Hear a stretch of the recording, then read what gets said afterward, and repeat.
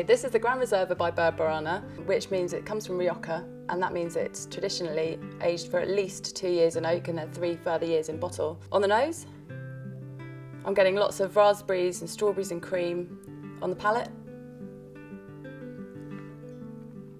again, you've got the strawberries, cream, the ripe red fruits, but then what also strikes me about this wine is just a fantastic integration of oak. Classic food match would be something that's actually quite spicy. Traditionally speaking, it would be kind of Spanish tapas. I'd say Patatas Bravas would go really, really well with this.